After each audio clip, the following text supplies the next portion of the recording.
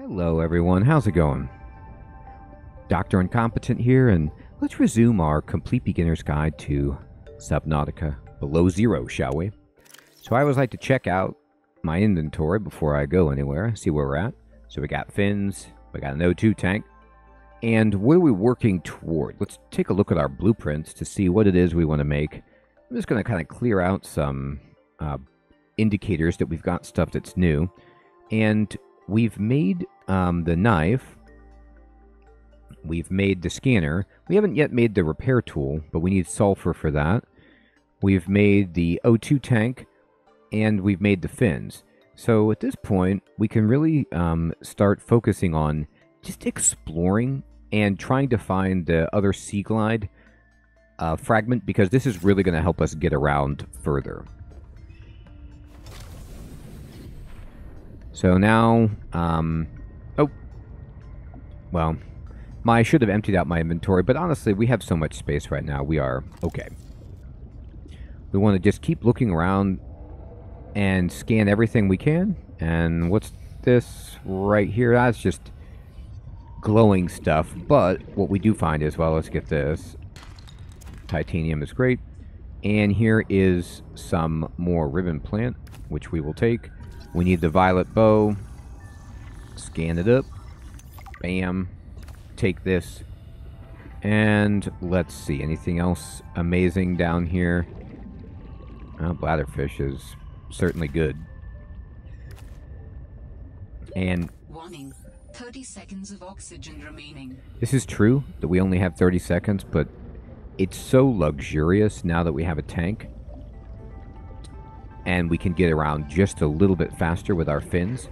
I can go all the way back here and make it into oxygen. Our base just like this. So I'm going to open the storage, and I'm going to start dumping in things that we don't need at the moment. This food. Basic resources. There we go. I don't need to carry 2 nutrient blocks. And I really don't need 2 water. Everything else I can just put in there, and that looks just fine. I'm going to take 3 bladderfish out and just make them into water while we're here.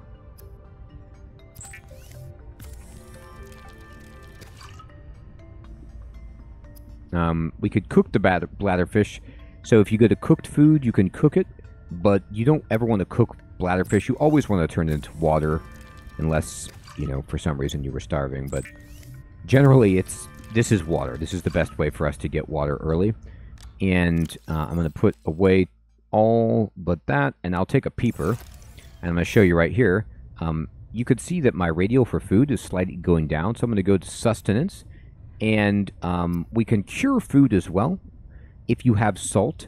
So if you cure food with salt, it will make it into like jerky, basically, and it will last longer. It won't go bad as fast. But we're just going to cook this Arctic peeper, and as we cook it, we get this in return, which is 32 food and 5 water. Now, you have to eat it right away to get the full benefit. Bink, just like that. And then I'm going to drink water to top ourselves off on all of our biometric radials. And let's go explore. Looks like the sun is setting.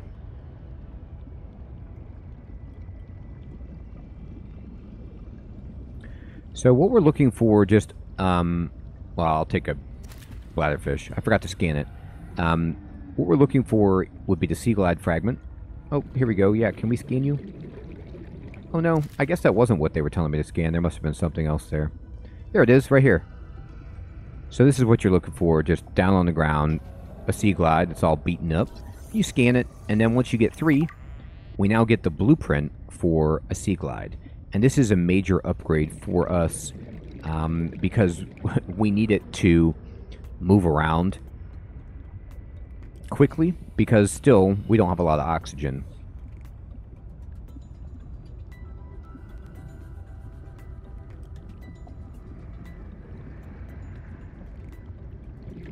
Heading back to the old oxygen escape pod, and we're good. Okay, so let's first I'm just going to turn this bladderfish that we got into water.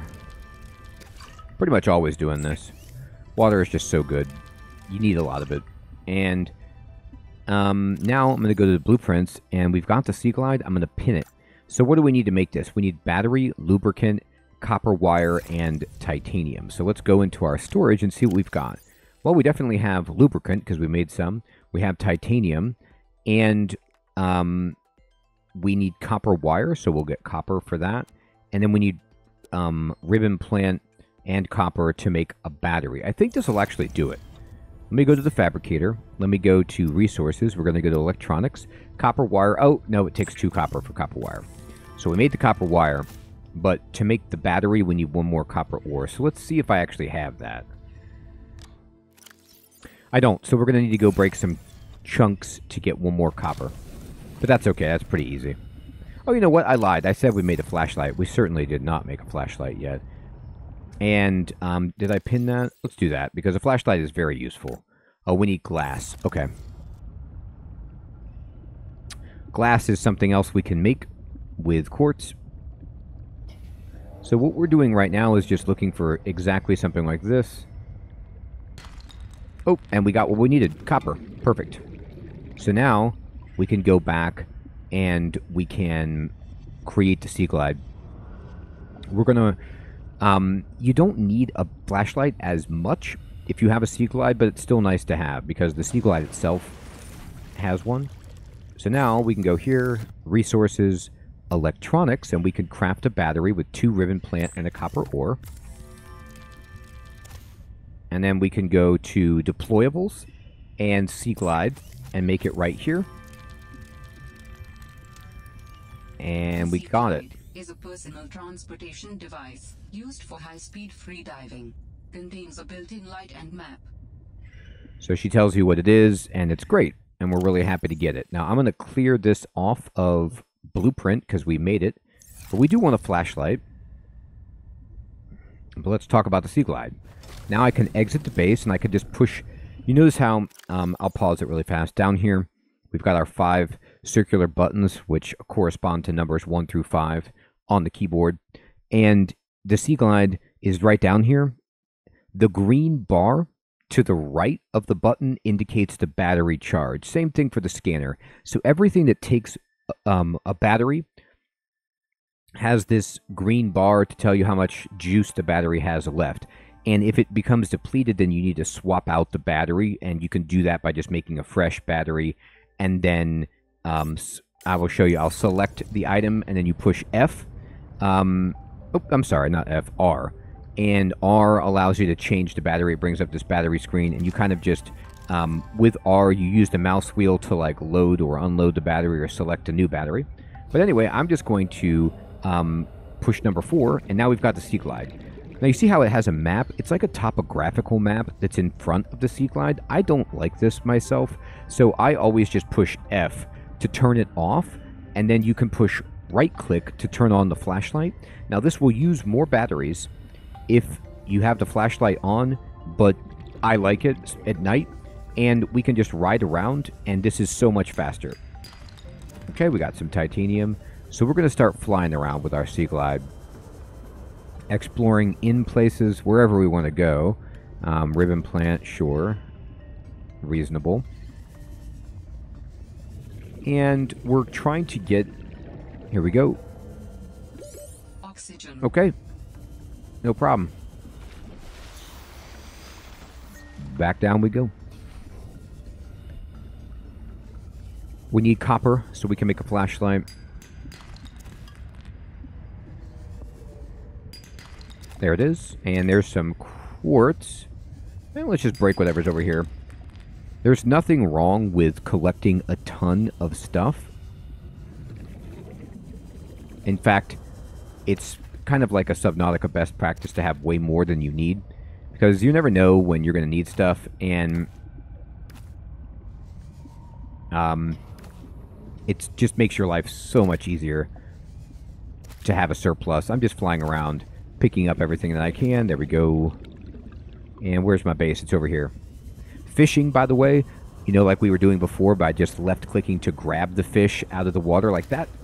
is so much easier with the Sea Glide because we move much, much faster. Now we're going to talk about a few things once we get back to base here. Oxygen. Okay, and I'm going to just go ahead and right-click to turn off my flashlight and then switch to my scanner. Now from in here, I'm going to open up storage and I'm going to take out another quartz. I have enough ribbon on me.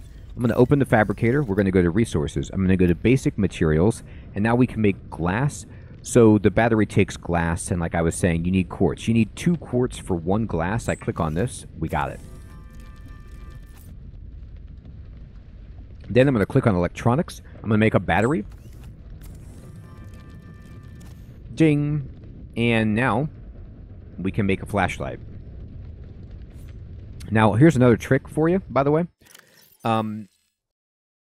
We have the ingredients right here for a flashlight. If a recipe calls for a battery, you can just pop out a battery that you've been using, and if it has, like, it's empty, it's 0 charge, you can use a 0 charge battery when crafting, and then the item that it makes will start with full charge.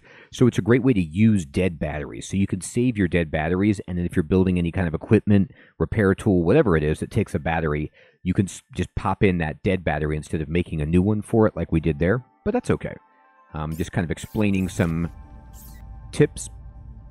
Then I'm going to go over here, and I can pin the repair tool because I'm just going to right-click it. I'm going to left-click the flashlight to get this made.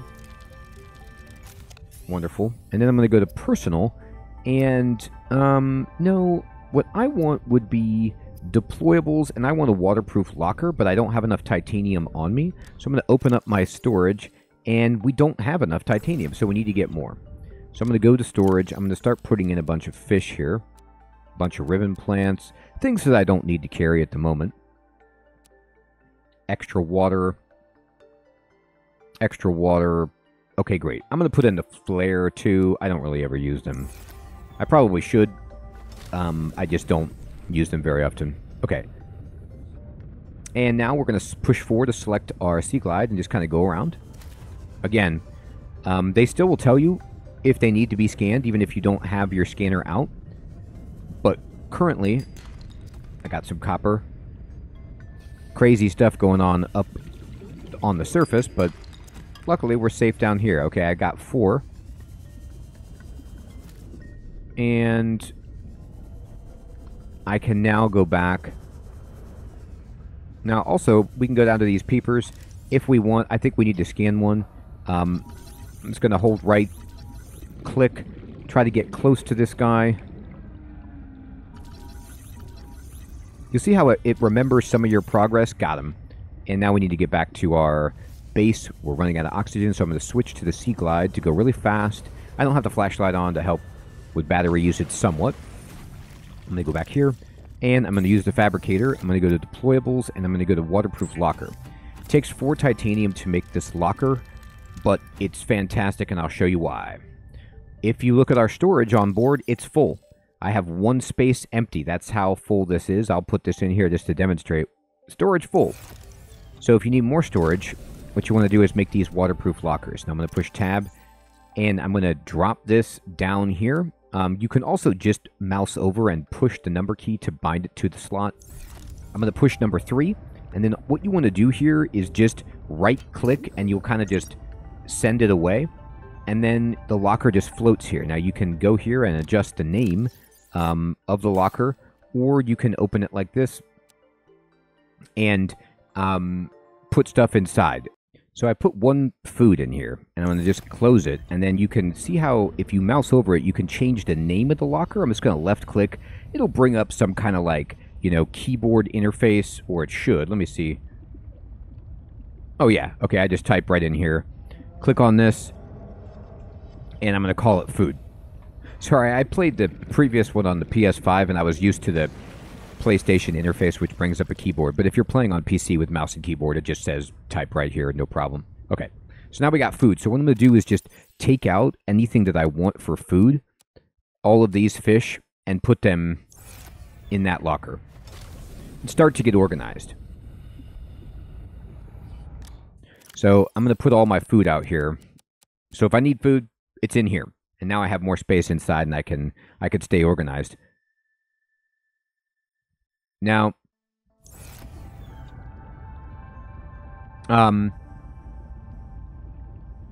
I kind of went overboard in my playthrough of this and made a ton of these lockers because I was used to doing that from the first Subnautica.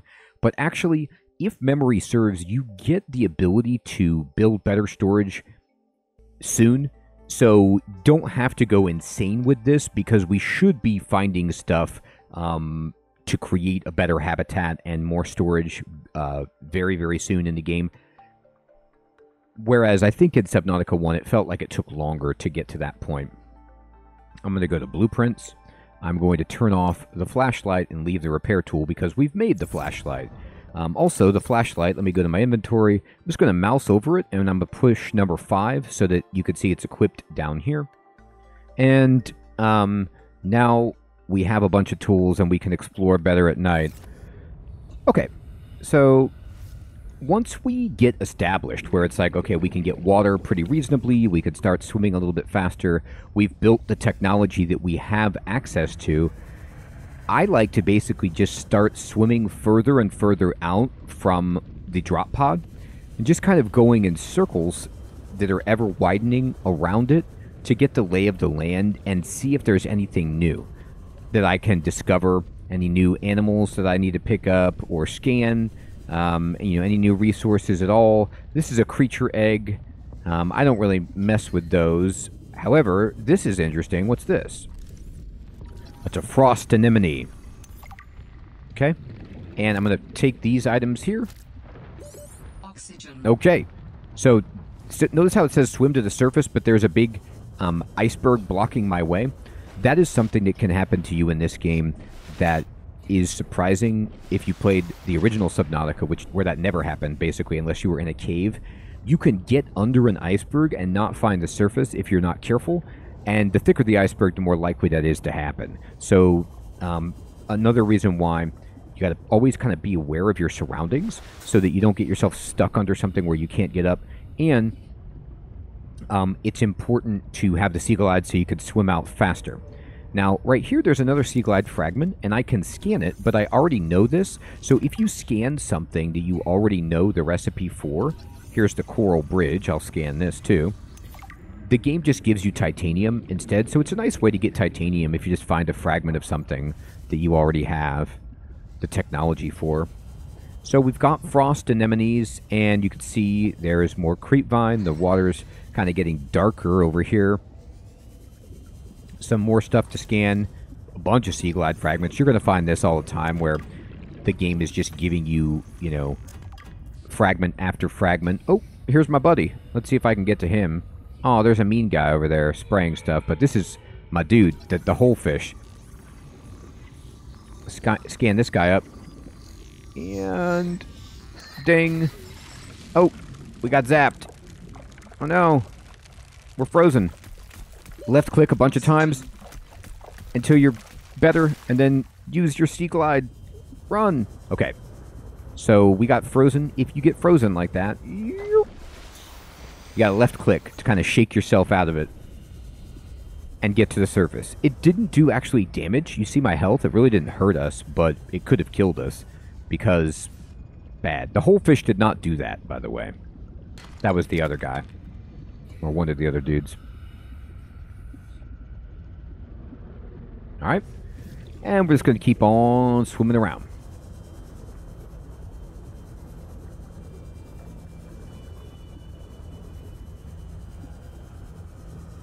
Here's our creepvine. Here's the clusters. So we can scan the creepvine seed cluster. And again, we already kind of got the information about it because we picked it up, but I like to just get as much as I can. Oh, let's check this out. You see this plant right here? This guy, if you go up to it, you can just left click to replenish your oxygen. It doesn't completely replenish you, but it gives you a big burst. I think 30 seconds, but I might be wrong on that number. But they're really, really nice. And actually, they're generally a clue in this game that they're indicating that you might want to stay down here, that you're like Warning. 30 seconds of oxygen remaining. in an area that's of interest. And there are many places in Subnautica Below Zero where you can chain those oxygen plants to just stay underwater for long stretches of time to explore, and they're intentional. So that's another difference from the first game where, you know, there's brain coral, but it's not as frequent or as much of a, you know, surge of oxygen as these give. And I'm just kind of going around seeing what we can find. And here's, speak of this, and this is another part of Subnautica. I'm going to go ahead and replenish my oxygen. Once you start circling around, the next step is to go deeper. How deep can you go? And deeper will find better stuff. However, Warning. Passing 100 meters. as you can see, oh, here's some table coral. Scan this up. We need this. Our oxygen will, I'm going to slice this with right click and pick it up. And I'm going to select, oh, look at that. What's that? Sounds like a distress call. Transmission of unknown origin. Source of transmission depth calculated at approximately 200 meters. Okay. So I use the oxygen plant to get a burst of oxygen. And the deeper you are, if you don't have the right technology to be deep, then your oxygen rate of, like, your consumption rate just goes way up. Now these guys that replenish your oxygen, you see how it curls up and closes? That means it's like it needs to refresh, but it will eventually recharge and allow you to use it again. Oh, there's my monkey buddy. Let me see if I can scan the sea monkey.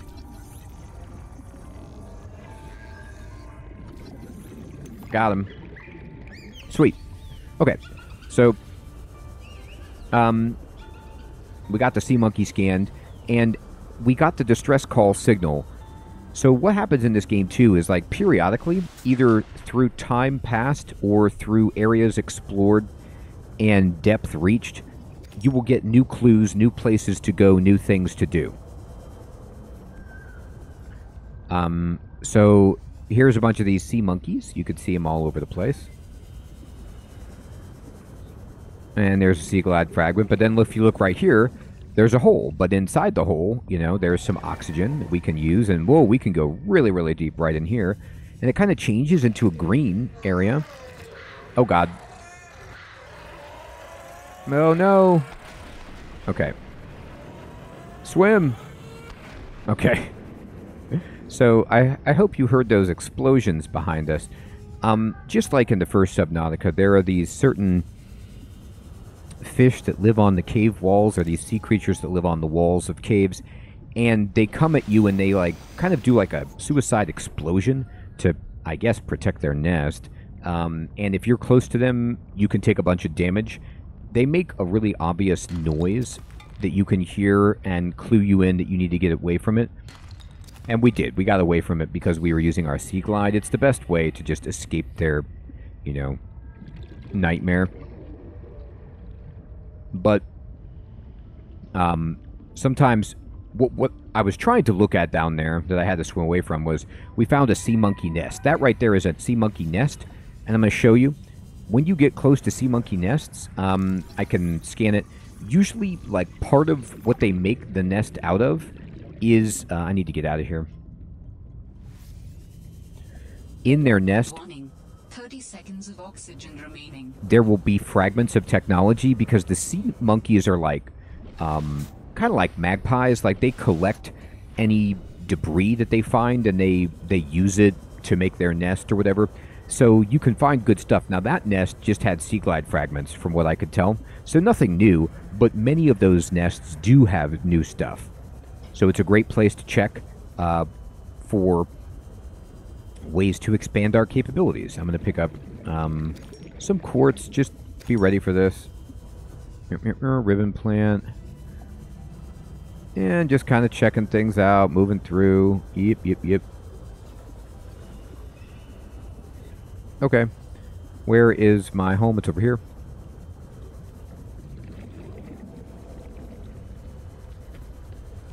I'm going to go into base. Oh, look at this. Personal log, distress call. Like a distress call. Who or what is out here calling for help? Didn't sound human. Maybe it's from a remnant of architect technology. In her message, Sam's colleague did say there was something important here. Even if it's just a mimic from one of the more intelligent aquatic specimens, that could be a major find. Or if it's from Altera, it could have bearing on what happened to Sam. I should definitely check it out. So when we come back to the base, we get her making a note about this to give us some information. And if we go to the beacon manager, you can always check to see if they've given us any specific coordinates, but they haven't yet. So what we're going to do is just keep exploring and keep building the technology that we can. We haven't found any sulfur yet to build this repair tool, but we don't really need the repair tool too profoundly right now. Now, you see how this old frost anemone heart, the green bar by it, because it's a food item, it's not indicating its battery charge, but rather its durability. And so this item is degrading over time that we picked up. We can go ahead and eat these, you know, if we want, and they're losing their ability to be good, so we might as well just eat them and save them for when we can craft with them. Right now, we can't do anything special with them. So I'm just going to kind of consume and consume, top ourselves off, get a little bit of water, and I'm going to use the fabricator, make a couple more waterproof lockers.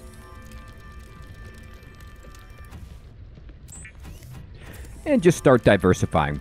The nice thing is, like I said, I wouldn't make more than 4 of these if I were you. But you can always just take the stuff out of here and pick these up if you don't need them anymore. So it's not the end of the world. If you do, you know, make more than you need, I'm just going to go ahead and put some minerals in here, some ore and stuff. And I'm just going to call this, you know, ore. We can get more specific when we have more storage. But for now, I'm just kind of, you know, being pretty loose with how I organize these things. I'm going to pick up a peeper and go in here. Just click right here. Click on that, and we're going to cook it up. Bam. Jackpot. And I'm going to go into my inventory, and we're going to eat this right away. And now we're pretty topped off on all of our indicators. I'm going to go here, and I'm going to put in this table coral for later. And we're doing great. So we got the Sea Glide. You can see its battery does go down pretty rapidly as we use it. We made a flashlight. We've made storage. We got an alien, you know, at least that's what she thinks it is, some kind of maybe alien distress call. And we are rocking and rolling as we explore further and further away from our initial drop pod in the game. Now, another thing we can always do is, you know, try to explore and see if there's any place on the surface that we could get if we wanted to. But for now, I think it's best to just keep exploring the ocean and the depths to see if we can find more technology, more clues as to Sam and Altera's presence on the planet. Everyone, I hope you're still finding this series to be useful and fun. Thank you so much for watching. I'll check you in the next one.